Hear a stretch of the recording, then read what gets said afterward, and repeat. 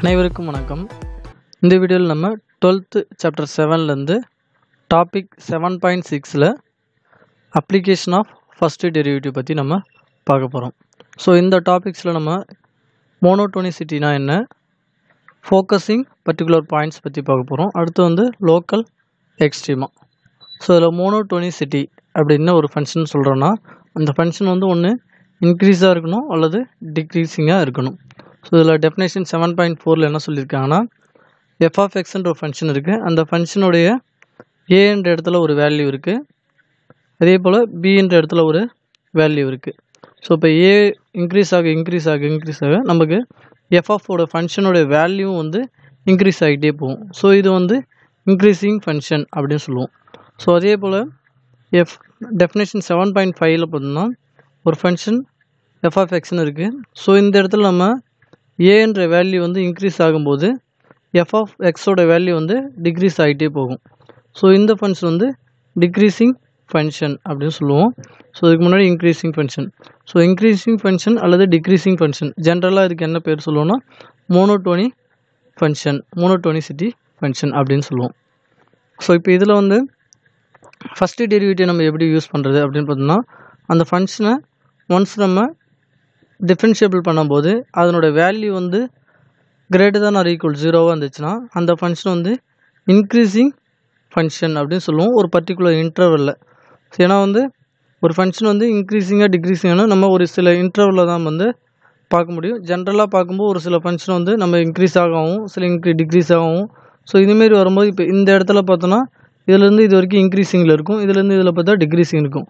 So டோட்டலாக நம்ம என்னன்ட்டு அதை சொல்ல முடியாது. ஸோ அது போல் இருக்கும்போது இப்போ இந்த பர்டிகுலர் டிஸ்டன்ஸில் நம்ம இன்க்ரீஸிங்காக டிக்ரீஸிங்காக அப்படின்னு கண்டுபிடிக்கிறதுக்கு இந்த ஃபஸ்ட்டு டெரிவேட்டிவ் யூஸ் பண்ணுவோம்.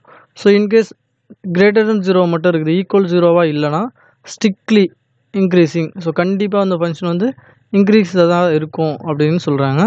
ஸோ அடுத்து அதே போல் டிக்ரீஸிங்லேயும் அதே தான். லெஸ் தென் ஆர் ஈக்குவல் 0ன்னு இருந்துச்சுன்னா அந்த ஃபங்க்ஷன் டிக்ரீஸிங் ஃபங்க்ஷன் சொல்லுவோம்.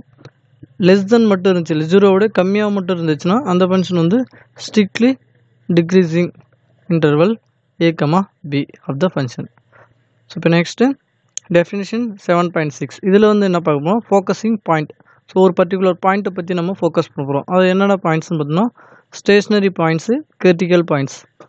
ஸோ ஸ்டேஷ்னரி பாயிண்ட்னா ஒரு ஃபங்க்ஷன் அதனுடைய டெரிவேட்டிவ் எப்போ 0வாக ஆகுதோ அந்த இடம் ஸ்டேஷ்னரி பாயிண்ட்னு சொல்லுவோம். ஒரு ஃபங்க்ஷன் இருக்கும், ஸோ அதனுடைய டெரிவேட்டிவ் நம்ம கண்டுபிடிக்கும் போது ஸோ பர்டிகுலர் இடத்துல அந்த ஃபங்க்ஷனோட டெரிவேட்டிவ் 0வாக ஆகும். ஸோ அந்த பாயிண்ட் இப்போ x = 2ன்னு இருக்கும்போது அந்த பாயிண்ட் 0 ஆகுதுன்னா அப்போ அந்த கிரிட்டிக்கல் பாயிண்ட் 2. ஸோ இதே போல் ஸ்டேஷ்னரி பாயிண்ட் 2. கிரிட்டிக்கல் பாயிண்ட்னும் போது ஸ்டேஷ்னரி பாயிண்ட்டு நம்ம சேர்த்துக்குவோம் கிரிட்டிக்கல் பாயிண்ட்டில். அதாவது எந்த பாயிண்டில் 0 கிடைக்குதோ அது கிரிட்டிக்கல் பாயிண்ட்டுன்னு சொல்லலாம், ஸ்டேஷ்னரி பாயிண்ட்டுன்னு சொல்லலாம். ஒரு பாயிண்டில் வேல்யூவே கிடைக்காது, இன்ஃபினிட்டிவ் அப்படின்னு கிடைக்கும்போது அந்த பாயிண்ட் நம்ம அது வேல்யூ டஸ் நாட் எக்ஸிட்டாக இருக்கும்போது ஸோ அந்த பாயிண்ட் கிரிட்டிக்கல் பாயிண்ட்னு சொல்லுவோம். ஸோ இப்போ ஸ்டேஷ்னரி பாயிண்ட்டுனா 0 கிடைக்கிற பாயிண்ட் ஸ்டேஷ்னரி பாயிண்ட்டு. கிரிட்டிக்கல் பாயிண்ட்னா 0 கிடைச்சா அந்த பாயிண்ட்டு கிரிட்டிக்கல் பாயிண்ட்டு தான். 0 கிடைக்காம இன்ஃபினிட்டி கிடைச்சாலும் அது கிரிட்டிக்கல் பாயிண்ட்டு தான் அப்படி சொல்லுவோம். ஸோ இப்போ அடுத்தது absolutely maxima and absolutely minima. So absolutely maxima minima first நம்ம எப்படி கண்டுபிடிக்கணும்னா, ஒரு ஃபங்க்ஷன் இருந்துச்சுன்னா அந்த ஃபங்க்ஷனில் நம்ம ஃபுல் ஃபங்க்ஷனை பார்க்கும்போது இதனோட வேல்யூ எங்கே போய் முடியுதுன்னு நம்மளால் ஸோ இன்ஃபினிட்டி வரைக்கும் போகும், இதில் இன்ஃபினிட்டியும் போகும். ஸோ எங்கே போய் முடியுது நம்மளால் என்ன பண்ண கெஸ் பண்ணவே முடியாது. ஸோ அதனால் இது இதனுடைய மேக்ஸிமம் வேல்யூ எவ்வளோ, மினிமம் வேல்யூ எவ்வளோன்ட்டு நம்மளால் என்ன பண்ண முடியாது, சொல்ல முடியாது. ஸோ இன்கேஸ்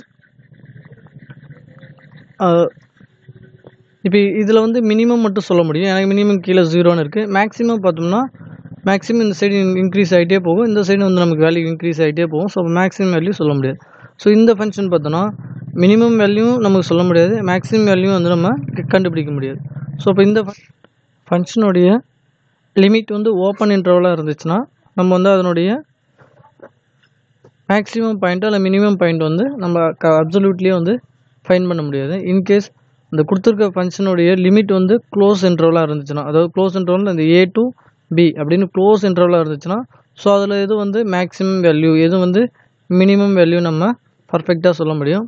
ஸோ அப்போ க்ளோஸ்டு இன்டர்வல் கொடுக்குற வேல்யூஸ் மட்டும்தான் நம்ம அப்சல்யூட்லி மேக்ஸிமம் அப்சல்யூட்லி மினிமம் வந்து ஃபைண்ட் பண்ண முடியும். ஸோ இதுக்கான ஸ்டெப்ஸ் தான் இங்கே கொடுத்துருக்காங்க.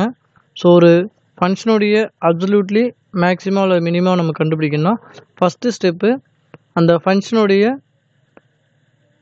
கிரிட்டிக்கல் பாயிண்ட் என்னென்ன, அதாவது கிரிட்டிக்கல் நம்பர்ஸ் என்னென்ன அந்த இன்டர்வல்குள்ளே அப்படின்ட்டு ஃபஸ்ட்டு கண்டுபிடிக்கணும். செகண்ட் ஸ்டெப் பார்த்தோன்னா இந்த கொடுத்துருக்க ஃபங்க்ஷனுடைய எண்டு பாயிண்ட், அதாவது இந்த இன்டர்வலுடைய எண்டு பாயிண்ட்.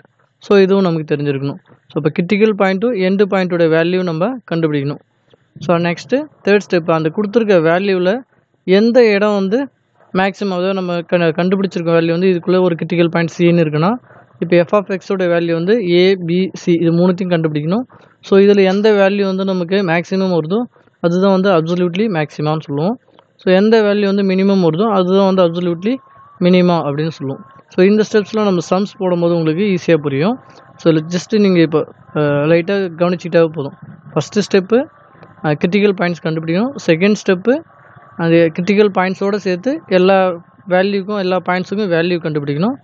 தேர்ட் ஸ்டெப்பு அந்த கிடைச்சிருக்க வேல்யூவில் எது மேக்ஸிமம் வேல்யூ எது மினிமம் வேல்யூ அப்படின்னு சொல்லிட்டு ஃபைண்ட் பண்ணணும். ஸோ அவ்வளோதான். இது வந்து அப்சல்யூட்லி மேக்ஸிமம் அப்சல்யூட்லி மினிமம் வந்து கண்டுபிடிக்கிறதுக்கான ஸ்டெப்ஸு. ஸோ நெக்ஸ்ட்டு பார்த்தோன்னா ரிலேட்டிவ் எக்ஸ்ட்ரீமா ஆன் த இன்டர்வல் அப்படின்னு சொல்லுவோம். ஸோ இது எதுக்காகனா நம்ம லோக்கல் எக்ஸ்ட்ரீமா லோக்கல் மினிமா வேல்யூ கண்டுபிடிக்கிறதுக்கு நம்ம இந்த ஃபார்மேட் தேரம் வந்து யூஸ் ஆகும். ஒரு ஃபங்க்ஷன் கொடுக்குறாங்க, அந்த ஃபங்க்ஷனுடைய லிமிட் கொடுக்கல.